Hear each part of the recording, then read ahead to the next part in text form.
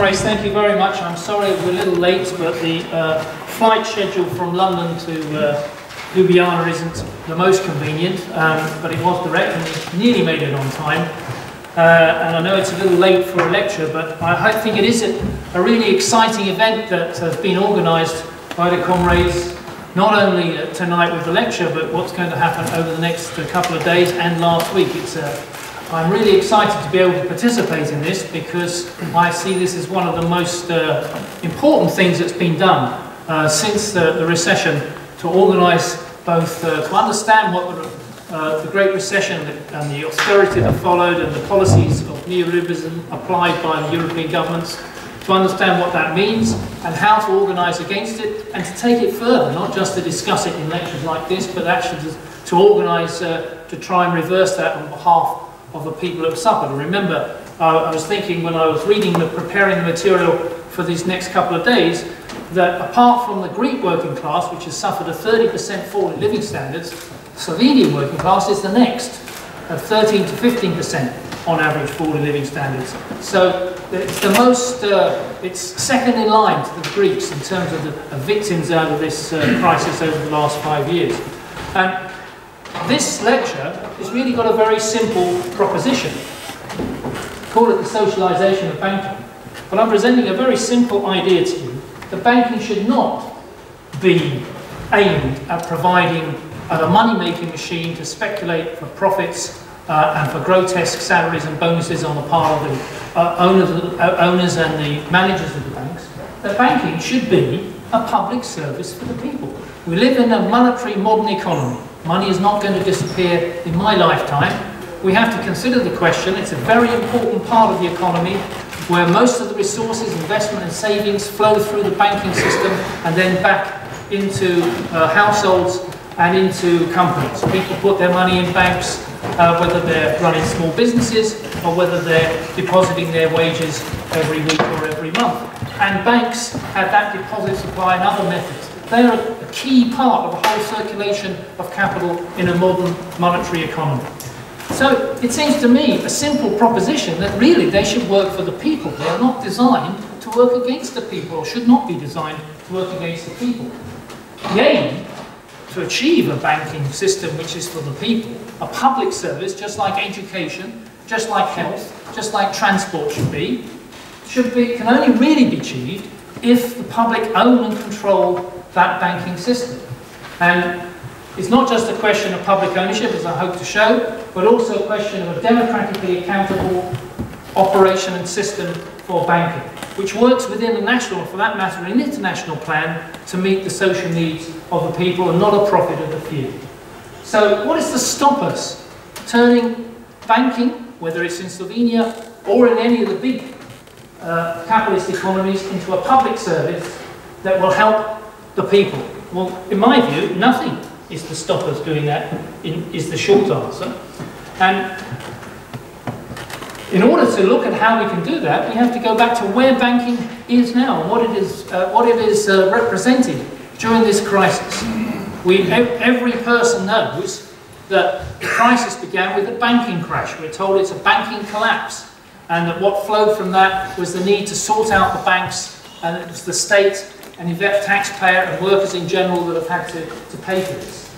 It's a global banking crash, and it not only achieved the task of bringing about this crisis, but it also cost us a huge amount of money, because the decision was made that banks should be bailed out. They shouldn't be taken over, reorganised and put in the place where they should be organised for the people. That the existing banking system, with all the capitalist ownership, the cross-hut shareholdings, the equity ownership by various companies and other banks, the huge financial sector should be bailed out, should be funded if necessary. Some banks were allowed to go to the wall, and there's still some discussion in America about the bank that went to the wall, Lehman's, whether that was a good idea, but most banks were bailed out. In the case of Ireland, not only were they bailed out in huge amounts of money from the state, but every single bondholder in Ireland who were getting their interest by buying bank bonds got all their money back and continued to do so. at the expense of the taxpayer, despite the fact that if you start to invest in a bank and it's a risk-taking venture, why don't you take the hit when the risk goes wrong? Apparently not, because banking is so important, we cannot allow it to collapse. We cannot allow it to cause a meltdown in the capitalist system. And this is the IMF figure. They looked at, a couple of years ago, how much it's cost us to bail out the banks. If you take the end one there, you see that the bailout for the island was 40% of GDP. You can come right down the list and you can see in the case of Greece, it's nearly 20% of Greek's GDP, right down. The average is about 7% for the world. How much of that's been recovered in selling off bank assets, in selling back shares that have been taken over, and returning monies that were being lent to the banks? Well, on average, just under only just about 50% is the average, and in many countries, less than 25% of the money has come back to the taxpayer. Look at Ireland. Ireland, 40% laid out in bailout, it's so far got back around about 4%, so it's got 10% back of what the taxpayer gave to bail out the banks. On that basis, after 5 years, it's going to take probably between 50 and 60 years for the taxpayers to get their money back, if they ever do, which of course they won't, because what has happened is a lot of that will be written off and people will just pay money in extra taxes or in cuts in government spending to cover those losses. And overall, if you include the bank guarantees and other measures that were bailed out, handed out to the banks over the past few years, something like $3 trillion has been given to bail out the banks, and as I say, less than half of that has come back to the taxpayer. So there's been a loss that can never be replaced in order to restore a banking system as it was, because that's what the purpose was, not to restructure it, not to change its purpose, not to change it the way it operates and what it's aimed at doing, but just to continue as it was before. And the hit that the banking system took in meltdown and the impact that it's had on the wider economy, you also know. Because out of that, in order to pay for the bank bailout, people have had to have the taxes rise, the government spending go, then a lot of companies went to the wall, we had a massive recession, huge increase in unemployment, loss of wages, output disappeared. Now, here is an estimate again, this time from the Bank of England, which says, well, let's look at ordinary recessions. Capitalism has regular recessions, they call them ordinary ones, average ones. We can see the red line says that on average, after about 4 quarters after a slump, a capitalist economy is restored to where it was before, so it takes about a year. So there's a year's loss, but then it's back to the same level as before, and then presumably it continues up. That's the red line. Now, we can see that in this particular, when you have a banking crash as well, so it's a combination of a collapse in the banking system and a recession, which is the green line there. I think my colourblind there, that's right, green. You can see that it takes a lot longer. To reach the point where it's back to the same level before is more like 12 quarters or 3 years. It takes 3 years on average if you have a banking crisis and a recession. And in the case of the purple line there, that shows that the US has more or less taken 3 years to get its output back to where it was before after the banking collapse and the recession. In the case of the Euro area and the UK, not only has it not got back to the same level, 20 quarters later, 5 years later, there's no sign that it's ever going to get back to this level. You can see at the moment it's stuck down there. So that means that if things are carried on in a straight line without the crisis, and then you can see the gap and loss that's taken place. So it's been estimated that something like, for some of these countries, 5 years of national output, 5 years of national output is lost forever. We can't get it back because we'll never catch up. So that this is a huge waste of resources and loss for the people. And of course that's reflected in our living standards, in the conditions under which we work, and also the state of the infrastructure and everything else. So as I say, should it have been a bailout or should it have been a takeover? What would have been best? Well, of course, the banks tell us that it would have been best to do what was happening, because otherwise there would have been a meltdown. But when I look at the evidence for suggesting that whether a bailout or a takeover by the government and the people to reorganise the banks would have been better, I realised that what's happened since, in these 5 years, since the bailout has taken place, apart from the loss that's taken place, well, we now know the absolute incredible scandal that the banks, the private owners of these banks, have continued to do in the last 5 years after the meltdown, and of course before, the risk-taking they took, all those financial weapons of mass destruction, which is all those derivatives and special instruments of buying and selling with each other, and then lending to people who can't afford to pay it back, subprime lending in the housing market, all those methods by which they try to get more and more profit and hope that the whole house of cards will stay up. That's one thing. We know the scandals involved in that, but also we now know a lot more about what they've been doing in terms of rigging the interest rates, in terms of laundering people's money, hiding it in special accounts. I'll come to some of the scandals if I can, and also continuing after this crisis has taken place to engage in risk-taking and betting on the market, losing billions. As the editor of the Rolling Stone, the American sort of left hippie paper, said, what have we got? We've got dying, we're supposed to call banks that are really dead healthy. We're supposed to look at stress tests to see that banks are okay, they're sham. There's been no failure to enforce any changes in the bonuses. The banks are still getting, our state banks have just announced their bonuses up massively. Only yesterday and this week. I think Wall Street has just said, it's great news, we've got our bonuses back up. That was just announced also this week. No change there. Seeming indifference to telling us what's going on. The public needs to know what's the state of the bank's books. We don't care.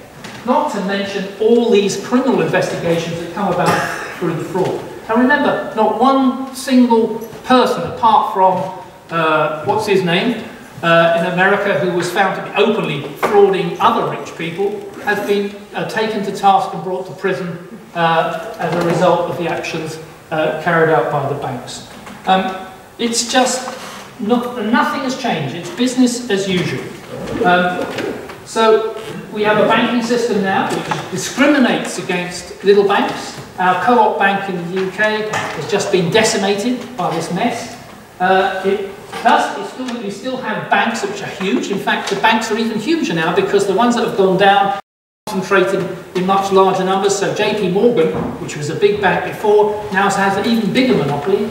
In the case of the UK, we used to have lots of banks. Some of them have gone, and we have two partially owned state banks which have a sizable proportion of the assets now. And nothing is done about improving business lending. There's no, if you put your money in the banks, you hardly get any interest. You can't get a loan from them. If you do, it's at an exorbitant rate. That's the small businesses. And they continue with all the activities that they engaged in before.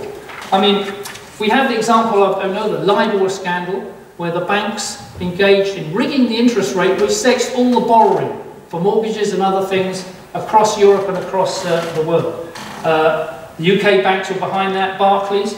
Perhaps the biggest scandal was the other UK bank, HSBC, which is a global bank for the small person, as their advertising slogan. Well, they certainly helped out the Mexican drug cartels because they laundered billions, hundreds of millions of dollars of Mexican drug cartel money, hid it from the US authorities that they laundered this money, and were eventually found out and have made a payment of $1 billion back. So throughout the whole process, not only are we being ripped off by the banks, but they're actually engaged in criminal activities.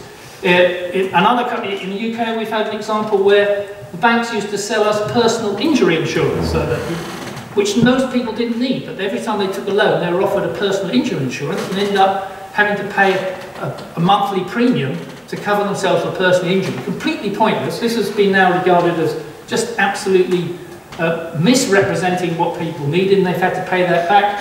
Lloyds Bank, which is our biggest bank, has now had to pay £5 billion back as compensation to the people who took out these insurances. And there's a series of those. And of course we have the Royal Bank of Scotland, which engaged in, not only bought big banks that it couldn't afford to do, it had huge pensions and bonuses for its chief executive. When he was sacked, it was found that not only was he earning millions, but he was going to get a pension for the rest of his life of £1 million a year, and there was nothing that the government would do about it, although it was now a state-owned bank. They were still going to pay him because it was in his contract, even though he had brought the bank down to his knees. And JP Morgan, which is now in many ways the biggest bank in the US, in the last period since the Great Recession, has continued with its extensive range of derivatives betting. And it came to proper recently in London, in what is called the London Whale. They had a small unit there where they were engaged in all kinds of derivative betting, and it went wrong, and they lost $5 billion worth of JP Morgan and client money as a result of betting. Well, we were told that this is all supposed to be over. And in fact, the main trader said he warned JP Morgan executives that it was a difficult and scary situation. They ignored it. The US supervisors of the bank, which is the controller of currency in the US, supervises all banks, did absolutely nothing while this process took place, and the money went down the drain. As a very old, right-wing, free market economist said, Frédéric Bastiat, when plunder becomes a way of life for a group of men living together in society, usually men, they create for themselves in the course of a time a legal system that authorises it and a moral code that glorifies it. And that is what banking culture is. Bob Diamond, who was the head of Barclays in the UK, involved in the LIBOR scandal, eventually sacked, but only because the governor of the Bank of England said, you've got to go. Even his own board was going to keep him in position, even though it had been exposed that he'd operated this process of rigging the interest rates. He made a statement recently, because he's now got a religion. He said, for me, the evidence of culture is how people behave when no one is looking. Well, we know how he behaved when no one was looking, and so do most of the other banking executives involved. Nevertheless, it doesn't seem to worry them too much. As we know, the head of Goldman Sachs is also another man who thinks he's doing God's work for banking. And most bankers have really been upset about the way they've been criticised over the last 3 years by various commissions. The head of JP Morgan Investment Banking said about this time last year, banker bashing is a bad thing. If you wake up every morning to be lambasted in the headlines, it's less likely you'll want to work anymore, and that reaction will hurt the economy, won't it? The UK must stop attacking the industry if it wants to remain a good place for global finance. So the attitude is no mea culpa, no humbleness about what's going on. This is the way it is, and this is the way it's going to continue as far as these executives and the leaders are concerned. Now, I'm not saying that bankers are to blame, in the sense that most bankers are ordinary bank workers in the branches, in the back offices, in the computer systems, earning not great bonuses, but pretty maybe regular work, or at least not these days, because banking is being sharply cut back in the number of staff. These workers are not to blame for what's happened. These are the workers that could turn a banking system into a system for the public, for a public service. In the UK, we had 400,000 people in the banking. As the Bank of England representative for financial stability, Andy Haldane, who's going to appear a few times here because he spoke to the Occupy group in the US, he said, well, 99% of people aren't driven by individual greed or were negligent in the banking system. They didn't trouser skyscraper salaries. This is coming from the Bank of England official. They're not to blame. It was all the things that were wrong with the lack of control over the banks and what's going on at the top, the culture of finance at the top.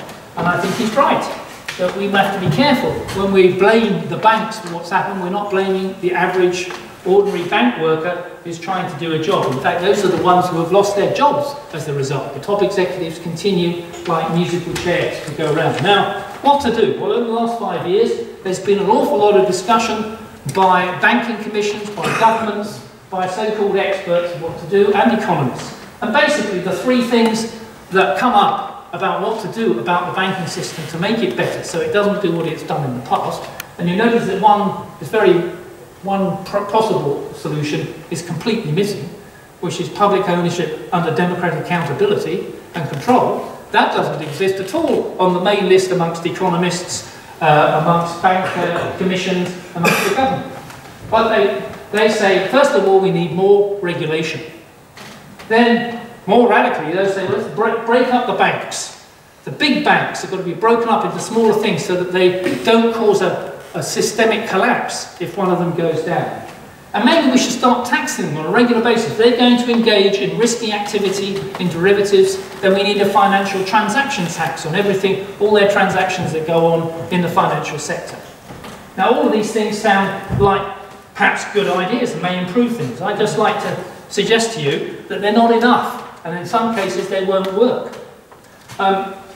Take regulation. What does that mean? Well, under the previous rules set by the European Commission and the European Central Bank, you only had to have enough cash and stocks from your investors worth 2% of all the assets that you'd lent out or you bought. So if you were a bank and you bought loads of bonds, or you lent to companies, you engaged in other activities, all you need to do to cover all that huge amount of activity you're going on was just 2% in cash and equity. So you can imagine, it didn't take much of a loss to make you bust. Obviously, banks tended to have a bit higher amount than 2%. So what do they come up with? Well, they're down in Basel, where all these bankers congregate, the Bank of International Settlements is the headquarters, they decided they're going to have a third measure of regulation out of this. They call it Basel III. And basically what they decided, instead of it just being 2%, from now on, they've got to keep 4.5% of all the assets they control in cash and equity. And possibly another 2.5%, let's make it 7%, just to be on the safe side. And if they start making money and they build up assets more, then they should probably put some even more in and get it up towards maybe 8 or 9% of the total amount. So instead of having a leverage, as it's called, of 2 to what, say 100, which is what it before, 50 times, that was legal. Now they're going to have probably the maximum leverage they're going to be able to have is something like 15 times or maybe 20 times. Still pretty high leverage. It wouldn't take much. That would mean something like, if you like, a 5 or a 6% fall in the collapse in their assets, and they will be in trouble again and have to look for funds to re-establish. So the idea is that there'll be much tighter regulation, and in particular, banks will first of all have to be very careful about what their risk assets are. This is pretty complicated, but basically what it says is that you've got to have no more than 40% of all the assets can't be risky stuff. It's got to be 60%. It's got to be safe stuff. That's the new position. And what's in the safe stuff is rather surprising. Yes, you can hold cash. That's all right. So if you've got cash, that's safe. You can hold the securities of governments. So if Slovenia issues a bond, you can buy that, and that's regarded as safe. You can hold the central bank's reserves, which in the case of Turkey or South Africa or Russia might be a bit of an issue for you. It might start disappearing. You can also basically have a load of bonds which are owned by different governments, either your own government or maybe other people's governments or maybe the electricity utilities bond. That's safe stuff. That's okay.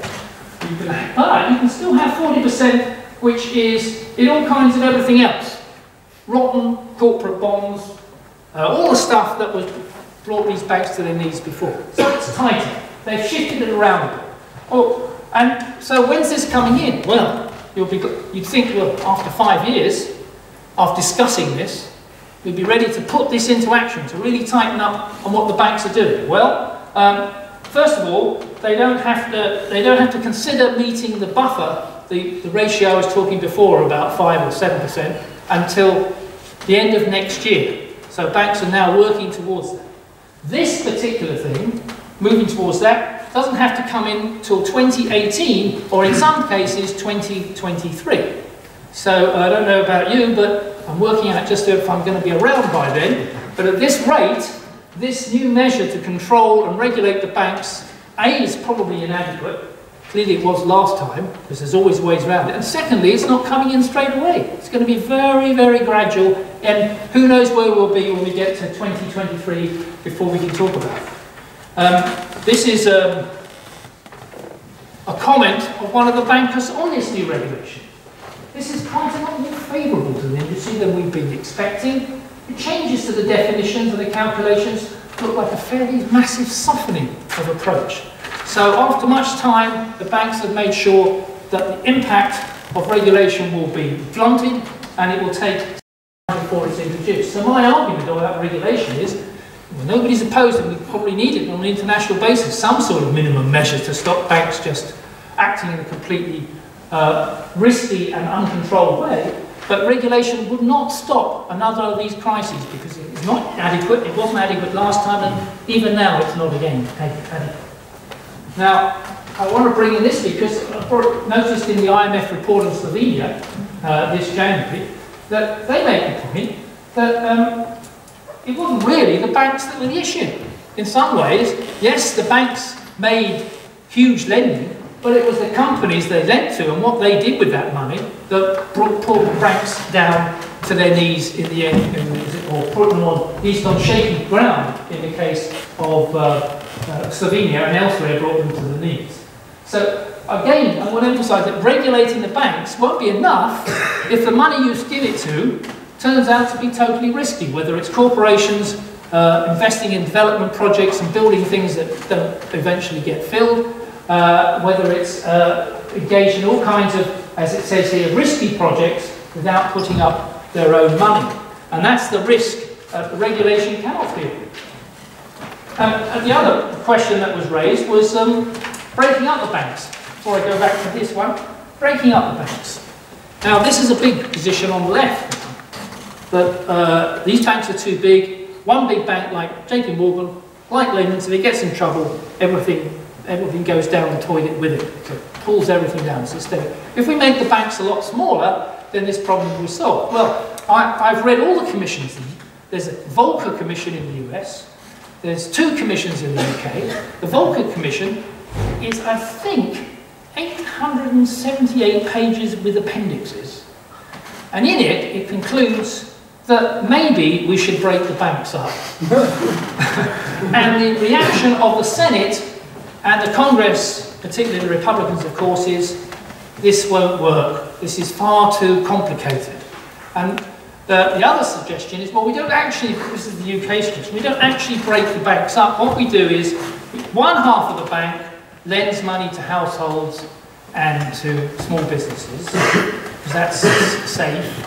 The other half of the bank engages in all kinds of risky things, but we divide the two, and there's only the half that's risky will go down. If it fails, it'll be bust and we won't bail it out. The half that's safe, we will. Well, I have to say that most of the banks that got into trouble in the UK weren't actually risky ones, weren't engaged in that sort of risk. They were actually doing the normal things of lending to households and mortgages and businesses. The Slovenian banks, as far as I can see, didn't do much derivative trading.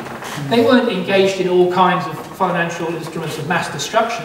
They were doing what is regarded as profit-making banking activities. So to make this division, whether it's to make banks smaller or to divide it between investment banks and sort of classic banks, that again doesn't seem to be to solve the problem. Should we tax the banks? In other words, if they go bust, it doesn't matter, but at least we got some money out of them when they weren't going bust. That seems to be the conclusion of financial transactions tax. I'm in favour of a financial transactions tax, and it probably could work if a sufficient number of countries are prepared to implement it and apply it, say in the Eurozone, and it will provide extra funding for the state. Why not? Lots of other things are taxed, like tobacco and so on. Let's tax some of these risky ventures there. But it's not a solution to avoiding another collapse in the banking system and bringing the world economy down with it. It's just a way of raising funds in the course of allowing banks to do what they want. So none of those three things seem to me particularly an answer to the question. And we have to remember that there's an idea in the minds of the proponents of the current capitalist banking system that it actually is not only important, but actually the most important thing which sits upon the top of everything. Well, from a Marxist point of view, really banks are reallocating the resources created by the workforce, the labour, and the productive sectors of the economy. They're supposedly reallocating it so it becomes more efficient and more quick to reduce the costs of transactions. If you were going to go out and, I don't know, build a road for me, I could, if you might need some equipment and so on, I could lend you the money direct. But and then you go out and do it, and then you bring me the money back. So I'm acting as a banker, but it's just a relationship between you and me. So that's banking. But of course, on a modern economy, it doesn't operate like that. All the money goes into the banks either in deposits or whatever, and so on. And then the banks make decisions about what loans they're going to make and how it takes place. And in fact, in many cases, they make the loan first and then look to how to finance it afterwards. That's perhaps the modern system. So we've moved to a much more complex way of operating because it's supposedly more efficient. But banking itself does not create any new value. It's a very important point to remember that the banks are not doing a job of giving us extra resources and more output. All they're doing is redistributing the existing resources and output, supposedly in a more efficient way to reduce costs. And that's the position of Andy Haldane and the Bank of England, particularly when it comes to what investment banks do, which is basically bet.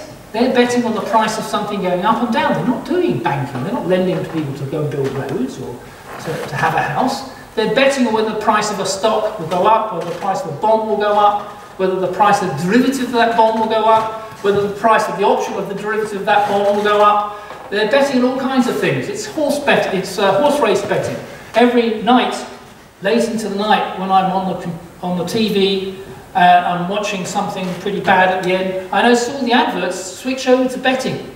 And I don't know what happens in Slovenia, but it certainly does in England. Now we have betting ads all the time, online betting. So basically you're sitting by your computer and you're being advertised to go on there and bet, whether it's bingo, whether it's poker, whether it's betting on the horses, whether it's betting on something or other. I'm not quite sure what online betting is on, but that is actually what investment banking is engaged in. It's just a risk venture of betting all the time. And yet this doesn't add anything to value. As Andy Haldane said, it reallocates risk in the system, but it doesn't change anything much.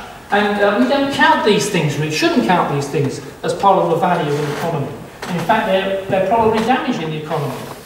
So we have a banking system which doesn't add value, which is engaged in all kinds of risk-taking activities, which doesn't do the basic job of providing a service in lending to the businesses, small particularly, and to households, but it's mostly engaged in trying to make huge amounts of profit out of risk-taking and betting on all kinds of weird financial instruments, and in the course of doing so, rigging markets, and eventually bringing the whole economy down in the great big meltdown that we had in 2008-9. What's the answer to that? We're told more regulation, breaking up the banks to some extent, or dividing off their risk-taking activities, and taxing them harder. I haven't noticed, there was talk about the EC Commission was even going to stop perhaps their bonuses getting too high, because these masters of the universe continue with their bonuses. And I know too well, working with some of the masters of the universe, that their bonuses are fine. I can tell you that now. They're not too worried. And in fact, we now know that they've got round even the regulations that the EU Commission has come up with by finding ways of paying people more and deferring all their stock options to the future, so that once they make a profit in 3 years' time, they'll earn a huge amount of money back. So no change whatsoever in the culture of the banks, in the operation of the banks, and above all, in my opinion, what needs to be done in the ownership of the banks. The big multinational banks around the world in the big economies are mostly privately owned. Even in Slovenia, which has two and a half state banks, if you like, with 42% of bank assets state-owned, which is much higher than most places, even here, 33% of the investment, that is the equity into those banks, is foreign-owned. Foreign banks have a big influence over the Slovenian banking system, even if they own the smaller banks. And so there is no way that there's really much difference in the way in which it's been operating despite the crisis, and nothing has changed. We need to present the case to people that if we want a banking system that operates as a public service, it's got to be publicly owned. That's the first thing. It's an obvious thing, that it's just like health, it's just like education. It's so important to an economy, it should be publicly owned, so the assets and the equity in that bank and the banking system is in that position where it can be controlled, and any gains made for it and any decisions made on loans and investment will be made as a part of the public interest. And of course, it's not just a question of being publicly owned. We have now two partially publicly owned banks in the UK, two biggest ones. They're slowly being privatised, and that's exactly what's happened. Wherever a bank has been nationalised in order to save it, it's been kept at arm's length. The executives are unchanged, the management's unchanged, the culture's unchanged. All that the government does is say, well, when you've finally got things turned around by sacking enough bank workers and selling off a load of assets you don't need, then we'll sell our share back into the private sector, and you can carry on just as before, because we don't want to own the banks, we don't want to control the banks. It's completely separate from what government should do. Well, I disagree. That's exactly what government should be doing. And we need to have control of those banks, democratically run and controlled. And the bank workers should have a say. Why don't state banks, the board of directors, who appoints them? Where are they from? Why are they so independent? I was thinking about it today on the plane over. Wait a moment.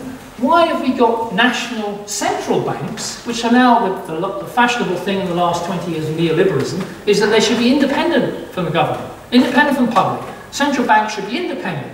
So the man who's in charge happens to be some master of the university who's been switched over to become head of the central bank. He's totally independent. He sets the interest rates as he and his board think. It's nothing to do with the government. They have no say, because we want the financial sector to completely be out of control of government and the public accountability. Central banks in most national countries are unaccountable, except maybe the one-year statements of the government. They decide interest rates. They decide all the facilities that they provide. This board composed of other bankers. And the European Central Bank's really in the same position. It defends its independence. Mario Draghi spends a lot of time saying, I'm independent from the German government. They don't tell me what to do. The Italian government doesn't tell me what to do. Well, maybe they should. Why should Draghi and his board decide what the interest rate should be and what programme should be adopted by the European Central Bank? Because unless it's democratically controlled, where the people have a say, we can't develop a national plan for growth and investment. And that's what we need to do if banks are going to become a public service. Now, I'm bringing up a man who's not been around for very long, for nearly 100 years now, but he made a very simple point about ownership of the banks back during probably almost exactly 100 years ago, that the advantages for the whole to the people of nationalisation of banks are enormous. Availability of credit on easy terms for small owners, for peasants, not those left now, would increase immensely. As to the state, they'd be in a position to review all the monetary operations, which will be unconcealed, to control them, to regulate economic life, and to obtain billions for major state transactions without paying these gentlemen in the banks sky-high commissions for their services. A publicly owned bank would have not huge salaries for its representatives on the board, and in my view those board members will not only be accountable but also elected, as I'll come into. But once we begin to apply a state banking system as a public service, then we can begin to return the fruits of that around, to make banking a contributor to reducing the cost of transaction of credit and loans, and in that sense perhaps providing a service, if not value, to a better economy. Now, out in North Dakota, which is a Republican right-wing province or state of the US, there is a state bank which we Marxists quite like, because in there it says that out of there that the State Bank of North Dakota, which is the only one, publicly owned, it gets all the funds from the North Dakota state government coffers, go into its coffers as deposits. It takes the deposits of customers and small farmers and the rest of it. And as the head of the North Dakota State Bank says, our funding model is quite unique. We take all the state tax collections, we have a deposit base. So the other private banks, if they're competing, they don't get the state money. It all goes into our coffers. We have, we pay the state a reasonable rate for those monies. And then what do we do with that? So we got all that money. We plough that back into the state of North Dakota in the form of loans. We invest in our state in the economic development type of activities. We grow our state through that mechanism. We have these programs for this, whether it's agriculture, economic development programs, energy programs, and education. We do a lot of student financing at reasonable rates. So it's government money, it's deposited money, that's what they do. They don't do derivatives, they don't do anything else, that's all they do. And we've done it for 90 years. This bank, when it's profitable, pays a dividend back to the government, the state government. They get a dividend as a result of any profit. And that's the process. And there's no big bonuses, and they've had no problem during this crisis. This bank is the sort of model that we're looking to develop for a public service of banking. The Linke, as we will hear over the next couple of days, have also, the experts there, we should be hearing from, have also presented proposals which in many ways puts forward the similar idea that I presented in this lecture, that we need to develop where the ownership is not just the question alone, because we know in the case of Slovenia there's plenty of state ownership of banks, but also it's control and democratic bodies being involved, legitimated through direct election of these boards, and that we have control over what they do in terms of whether they engage in these financial risk activities that can be evaluated, and that their bonuses and remuneration systems are under the control of the people and the bank workers involved. And that position that Delenka has got in many ways is similar to what I'm proposing here. I'd just like to make two more points, and this is very, very important, because if we get obsessed with the banks, we forget that the banks are really just part of a capitalist economy, producing for profit, and the vast majority of the economy will either grow healthily or fall away, depending on whether capitalism is healthily producing enough profit or is in trouble because it's not profitable enough. And when we look at the case of what the IMF delegate said when he recently came over to Slovenia to tell them how to privatise, he made the point that even though the manifestation of fiscal problems, which has left the Slovenian government with a rising public debt of 70% of GDP and deficits, and we know 3 or 4 years of recession, maybe more, the fiscal problems was in the banking system, but the deep roots were in the corporate sector. It wasn't just banking, it was the whole capitalist sector, particularly the corporate sector, the developers, the construction companies, in connivance with, as we know, various deals with members of the government and so on, and the bankers and the leaders. But the whole system was one, and that the banks are only part. The banking system has to be sorted because they reflect, as it were, the symptoms of what was going on in the Slovenian economy in general. And that's why you need not just a democratically owned, run banking system as a public service, but as a public service it must be part of a national plan for a healthier economy, for a growing economy and investment economy. It's complicated, but all I'm really saying is that in many ways public ownership can't stop at the banks, it's got to go on to the major sectors of the economy so that we can integrate a national plan for investment, the green at the top and the fly. And then we have submissions in the different parts of a local organisation to bring out a plan which produces an agreed financial target, so the state banks know that what they're operating on is a target set by a plan drawn up by the various bodies of a nation or a country through its different submissions.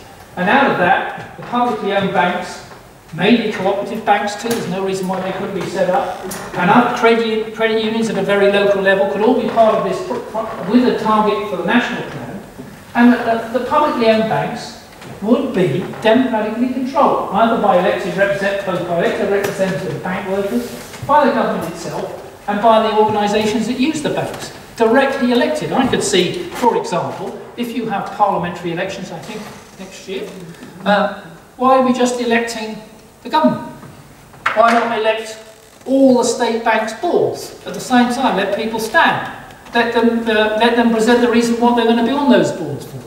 I think the governor of the Central Bank of Slovenia and his board should be directly elected, and they should be subject to a programme set by the government as financial targets.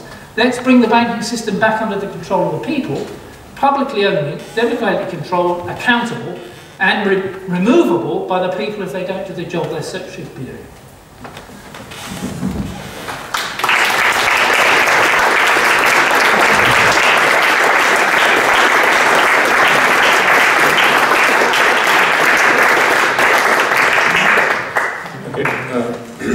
Thank you very much. Just a quick question. The head of the US Volcker Commission, that would not happen to be Paul Volcker, the infamous mastermind of the Volcker shock? You have got him, yeah. He's still going. Okay, just wondering. Okay, so any questions? I think the lecture was kept at a reasonably short length so that we can extend the discussion a bit. If not, I have one actually. I think it is much easier to prove to people in, say, Ljubljana or Athens that there is a certain flaw in this big engine of economy as we have it, compared to, say, Berlin or Brussels or Washington or London and so on. But there is another dilemma, and that is the dilemma of feasibility. Everybody is very doubtful of that. The question is a very practical one. How much would such reforms being begun in a single country within the framework of the European Union what kind of obstacles would they face? What kind of repercussions, warnings from the European Commission and so forth? Well, huge obstacles. This is against everything that the European Commission stands for, everything that the European project so far has been organised. I mean, the European Commission, the Treaty of Rome is for free markets. Although, and the structure of the European Central Bank is deliberately independent, at least officially, from the governments, although of course each national central bank governor is on there, so the influence of governments is indirect, but it's totally undemocratic. We don't have any elections of these people. We don't have Euro elections for the European Central Bank. We have no way in which we can change the policy of the European Central Bank, and so on. And for any, say for example, let's put it this way, say a party should come to office with a majority in Slovenia in the parliamentary elections with this programme and say, well, we're going to change things. We don't want the Slovenian Central Bank to be independent. We're going to take over the bigger banks and integrate them into one state, publicly owned, democratically run banking system. We're not going to carry through the bad bank plan of the government. We're going to go for a different strategy which integrates that, and we're going to have to look at some of the big companies in Slovenia and utilities and so on and integrate them into a national plan. Now, that would produce, I could imagine, something like an explosion from the European Union leaders and so on in total opposition. Slovenia was breaking its rules, the IMF would say, no thank you very much. You'd have a complete opposition. You would have a battle between, I mean, to some extent, this is a situation that Syriza may face in 12 months' time if they come to power. If they want to operate on a more radical policy which rejects the programme of austerity and the IMF programme and tries to renegotiate it with the EU and so on, all those issues are going to open up a major political campaign from one side and from the other side. And so, is it feasible? I don't know. You've got to win. It's a political issue then. The question we're discussing perhaps at the moment is not the political issue, but is it correct? Is it realistic? Is it the right thing in order to organise an economy and the banking system as part of that this way? I mean, my argument is it is, because we can see all the other ways so far have not only failed, but they've actually driven the economy down a hole and driven our living standards with it. Okay. Any questions? Yeah.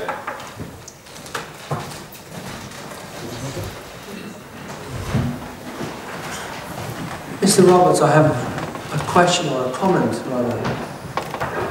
Well, first of all, I like what you said to us, and I think you know that you come from a part of the world where everything had been private for a number of years. Now, we here in Slovenia come from the other end of the world where we've had everything nationalized and now would like to go private. Now, as much as it sounds appealing to us, you know, that we would like to go private, you come from the other side towards our end. Now, if I look at some publicly owned companies, type Apple or Google, I would say, well, aren't they publicly owned? And even though they seem to be publicly owned, in fact, they are very much independent. Now, if you recall, Steve Jobs was so much an independent guy, he was fighting his owners, public, in order to go his way towards strategy, product development, or even sharing the profits of the company, which he didn't share back to the public. So I would say, you know, that going public or being private in terms of what Apple or Google have to offer is a little bit astray from what you offer here to us. So that's one position. On the other hand, coming from our end, what we see now, or what we see in Slovenia, is that everything that had been run publicly had been actually very inefficient. Inefficient to the extent that it's a breeding ground for all sorts of briberies, all sorts of corruption that has gone up to our noses, you know, to the extent that we loathe everything that is national, or let's say public, which is synonymous with being just inefficient, plain and blunt inefficient. And we think, you know, that if Ljubljanska Bank is being privatized, that it should be, or it should have been, run more efficiently. Now, you say that your banks, the Bank of Scotland, or any other large bank that you're proud of, that they would be run better off if they were public. Well, I think that, you know, that you have, you know, here a perfect example of what is not being efficient because it had been public. It's a very good question. I mean, you want me to answer one by one, or do you want to take a few? Well, any other questions at the moment? If not, shoot. Okay, well, let's get, I mean, Apple is a private company that makes things to make a profit. That's its aim. Its aim is not to provide a public service. Yes, the public own it, at least a small proportion of the American public own the shares in it, and there are millions of shareholders, as there are in most countries, where companies have millions of shareholders, but of course the company is actually owned by maybe 5 or 6 big shareholders. They control the board, they have the majority. That's how a joint stock company, as it used to be called, works, so that we can all have a share in the Apple if we want to, but it won't make any difference to what Apple does and what it makes, what profit it wants to get, and how it operates. Steve Jobs may find that he disagrees with his board because he wants to do something, and his board, who he's brought in all these other people, the banks, private equity people, and everybody else onto Apple to expand it. We're seeing the same thing with Facebook, which has now gone public. In other words, you can own a share in Facebook, and whatever his name is, I forget his name. Thank you. Now doesn't own the company 50%, but he still owns the biggest proportion of it, and his mates own that, and they still control the board. Maybe they would fall out of the board, and maybe they lose control. I'm not. What I can tell you is that you, me, and I, if we bought 10 shares in Facebook or Apple, will have no control over whatever that company does. So that we don't have to consider that question as such. Now, so to be clear, that's not what I call public ownership. What I'm talking about is something that is controlled by the people through its elected representatives, through its government organisations and so on, and is aimed at providing a service for the public.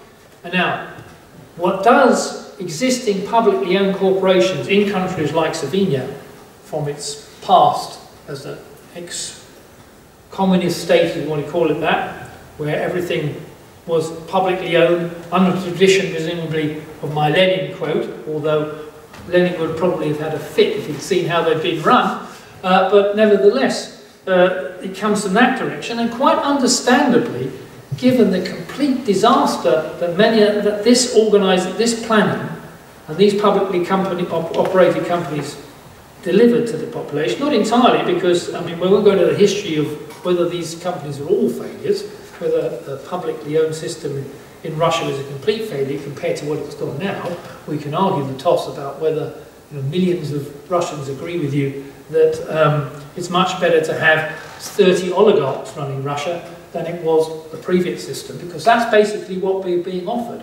You say, people want to go for privatisation. Well, I'll tell you what they're going to end up with. and I suspect they probably partly ended up with it in Slovenia already, that you've basically got a few oligarchs and rich billionaires in hand and glove with the government and maybe heads of public corporations carving up the country for their benefit, where previously what you had was a load of bureaucrats with maybe with a military behind them carving up the country for their own benefit and calling it publicly owned.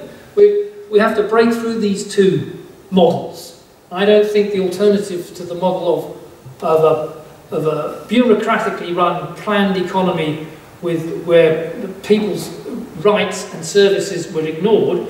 The alternative is to move to where oligarchs decide under a privately owned companies how to operate the economy and control it. But we're trying to cut through this. I think this is the purpose of. It's a very good question, because we have to discuss how we can cut through those two models and come up with a model which is in the interest of the people, which represents what the people need, and also provides the opportunity to control it. It's not a question of delivering it to the people, it's giving the people the power to control and do that. And I think there is a third. There is a way to cut through the middle between privatisation, a profit-seeking corporation, and operating all corporations like that, and masters of the universe like banks, and going back to a system where it's bureaucratically operated, where utilities and other companies, not even utilities, but big state-owned companies appear to have no interest in providing what people need, but simply to either to line their pockets for their friends, or just provide a service without any democratic control and plan. And we have to break through that. This is what I think this next few days, and probably what you had last week, is part of the programme, to come up with something you can put to people which will deliver that. I've attempted in a brief lecture to suggest the way forward. Maybe it's not perfect. We have to discuss it. Okay, next question. I'm just going to make a short comment on that. I don't want to speak too long, but the idea that the former Soviet Union and the countries of Eastern Europe were inherently inefficient has been denied. Could you just take the Don't microphone? think here at the back. Thank you. Can you hear me? Yeah. Okay.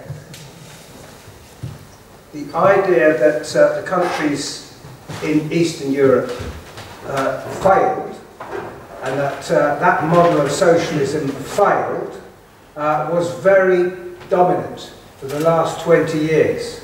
But we have two counter-arguments. The first is that capitalism has manifestly also failed.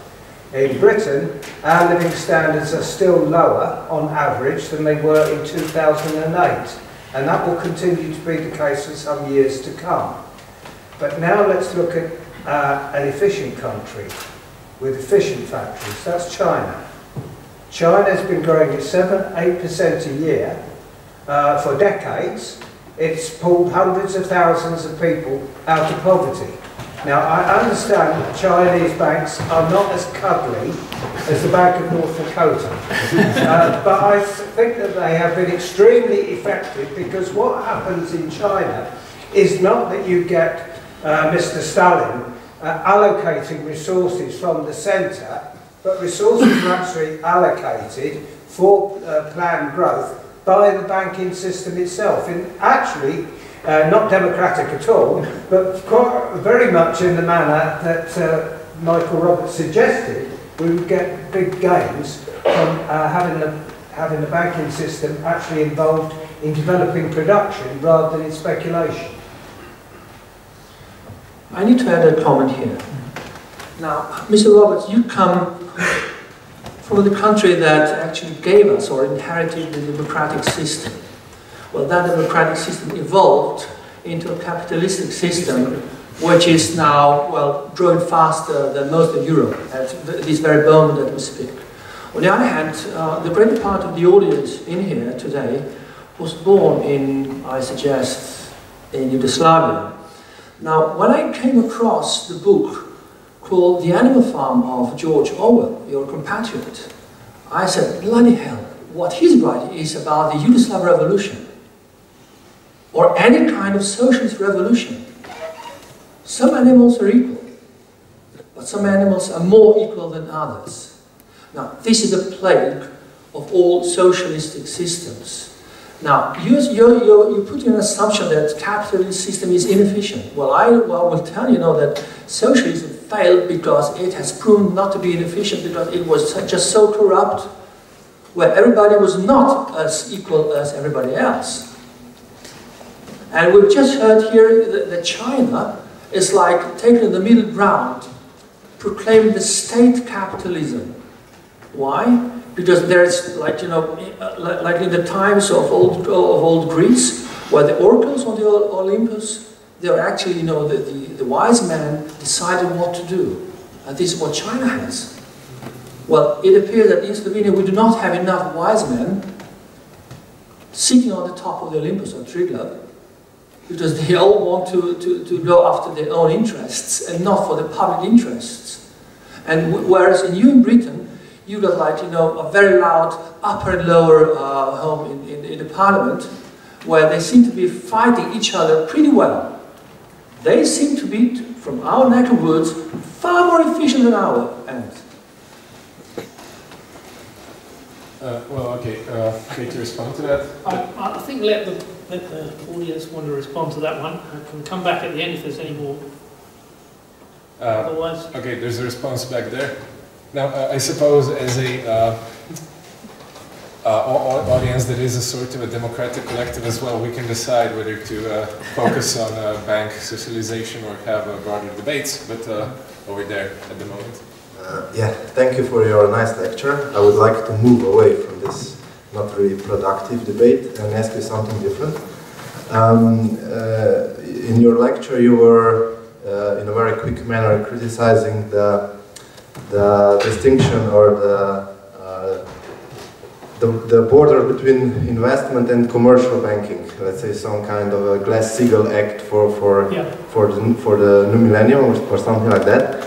And I was wondering, what is your critique? What is your position on something like this being put into action today? Do you think that in a way this could be a progressive measure for the especially for the, as you said, derivatives as weapons of mass destruction for their control, or and do you think that this would improve the classical banking, so gathering the savings and putting them into investment? And do you think that this would be at least some kind of a moral pressure that the left could, in a way, through this, let's say, new Glass-Steagall Act, put into the bankers and their practice? Well, I think it's a principle that banks should be engaged in using the deposits and borrowings that they've raised to invest in the economy, either loaning to households and loaning commercial to companies so that they can employ people and the economy can progress, as opposed to betting on prices. This division between the two, in principle, is what we need to sort out. And banks that are operating in the interest of the people should be engaged in that first objective and not really in the second objective at all. Now, the question is, what is the best way to achieve the ending of banks becoming just betting machines or glorified hedge funds? To put it bluntly, what a hedge fund does is it raises money from investors and then bets on the stock market or bets on the bonds, and it buys and sells and goes short.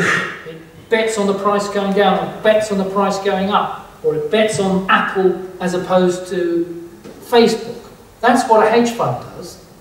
It just raises money from people, usually very rich people, and says, I can get you 20% on your money, while if you leave it at the bank you'll get 2%. Give it to me and I'll bet on the market.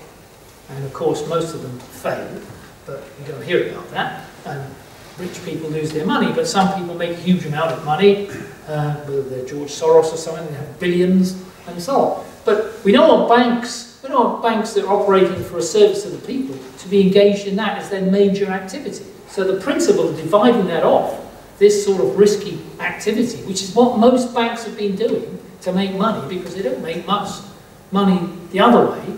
That's how they've been doing it. That principle we've got to break off. And what's the best way to do that? I was arguing in the lecture that the best way isn't just to have some sort of rule or law, or some sort of firewall, or even a separation of the banks. As I said, that if you're engaged in hedge fund type activities, then we won't bail you out. If you're engaged in classical bank activities, then we will bail you out. Unfortunately, quite a few of the banks, as I said, that went down weren't engaged in hedge fund activities. They did the ordinary stuff. They got hit anyway because the economy went down and they weren't able to survive. So it's not as simple as just dividing it in two or having a firewall.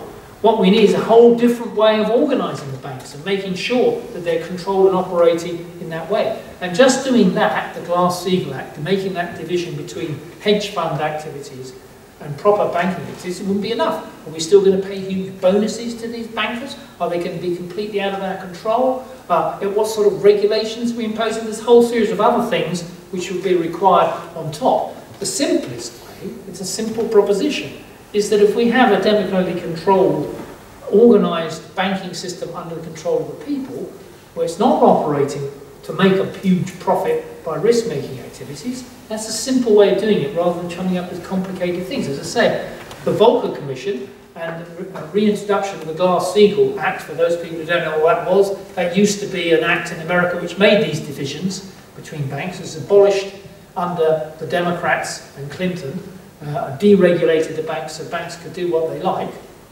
so that they could operate and risk-taking activities and not worry about anything else. That they want to reintroduce what they used to have, divide the two banks. Didn't stop banking crisis, by the way. There was loads of it in America, even with the Glass-Steagall. But the Glass-Steagall Act and the new version is incredibly complicated to sort this out. Is this, for example, the sort of discussion that goes on or will go on in the Commission is, well, is it betting on a mortgage-backed asset risky, or is that okay? Is that okay or not okay? Or with this, I've just invented a new instrument which didn't exist before, and it's absolutely safe. I'm a Nobel Prize winner in economics, and I can tell you that it's safe.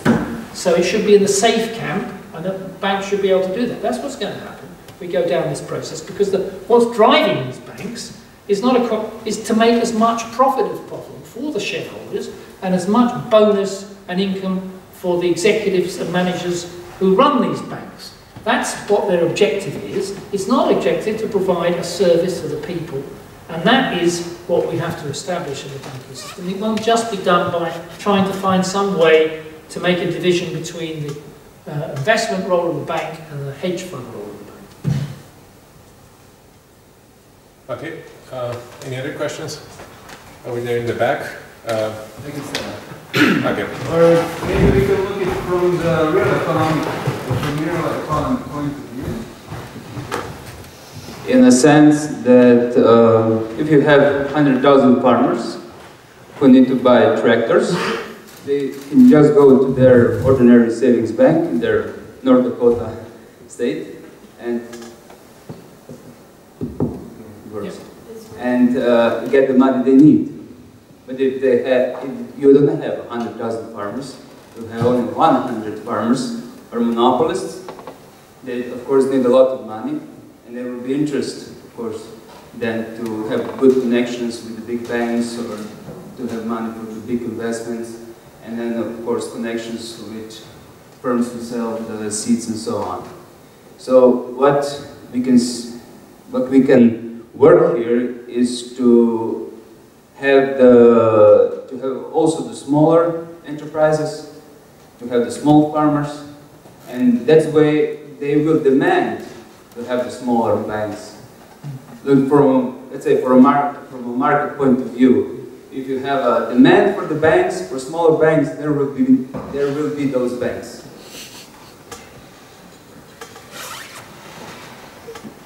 Okay. Any comments? I actually have one more question. Could you care to comment on an example that I don't really know that thoroughly, and I don't think anybody else as well, but in Britain there was a rather substantially large cooperative bank, and it went into rather classical financial difficulties. Could you care to explain the example? It's a terrible story. The cooperative movement is in the UK, back in the 19th century, was a great movement. from the working class and benefactors of the working class who looked to develop things like credit unions, cooperative activities based in the local area, not just but for industry setting up, so factories would be cooperatively owned by the people who worked in them. There's a whole range of other activities. This is a movement in Britain, an alternative to a capitalist joint stock company that we've been talking about. This movement was big. It had a lot of support in local areas, and it developed into the 20th century into a sizable business enterprise. It obviously became profit-making, but the profit was to go back to the people who worked in it. There was no shareholders. It was a cooperatively owned operator. And it was in all kinds of things, whether it was in making fair industrial parts, it was in funeral direction. The cooperative movement was big in putting you in the hole when you died. It was engaged in banking as well, and it also had a retail shopping operation, still does, and a whole range of other things. Furniture making, I can't remember. Mick will know better than me, the range of, this was a major, it was a movement. But of course, as we go into the 20th century and the 21st century, this thing gets converted basically into a capitalist enterprise. The control of these cooperatives is no longer under the people working in them, or even cooperative members. I used to be a co-op member, and when you went into the co-op, there was a shop, you would get a co-op stamp back, and at the end of the year you get a bit of dividend because you were a shareholder, you were part of the co-op. That was the operation. Even if you bought just a bottle of milk from it or something, you were part of it. That turned gradually into a capitalist enterprise, where, particularly the banking sector, where the managers of the bank were paid just like all the other banks. The chairman of the bank was then operating in entirely the same way, and this co-op bank got rather excited in the last 10 or 15 years and felt that it could become a big mover, particularly after the collapse of other banks. And it started to try and buy up whole sections of the banking sector that were going down at a cheap price, so that it become a force in the marketplace. It well overstretched itself. And what it did was, it started to buy other banks that were basically, mortgage lenders, which are basically bust. It bought banks which had no assets at all really, and was left with their debts. How could that happen?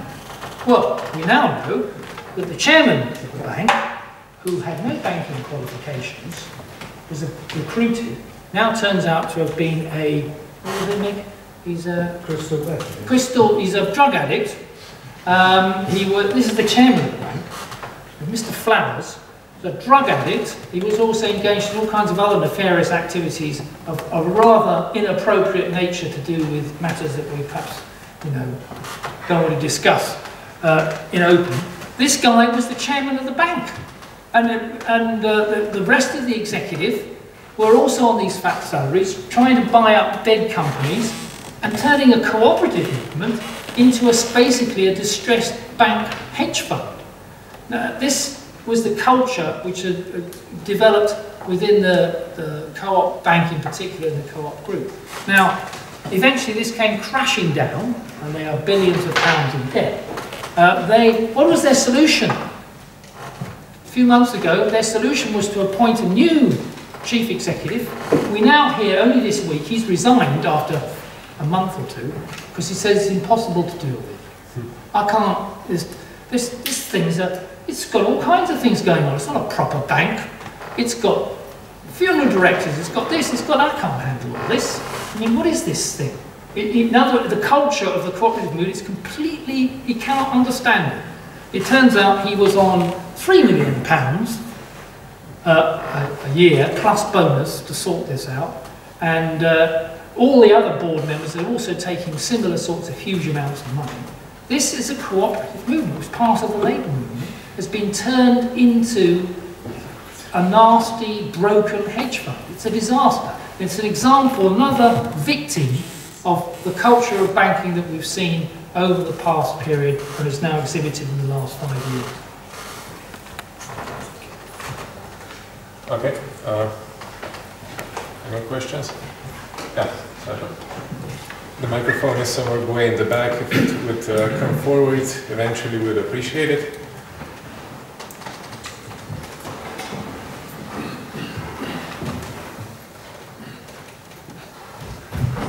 Yeah, I was wondering what setting up a system like you described implies.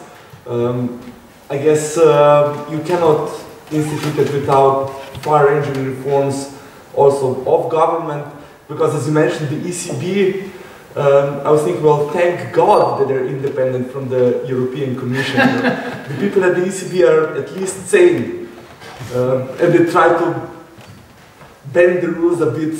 The European Commission is far worse in my opinion.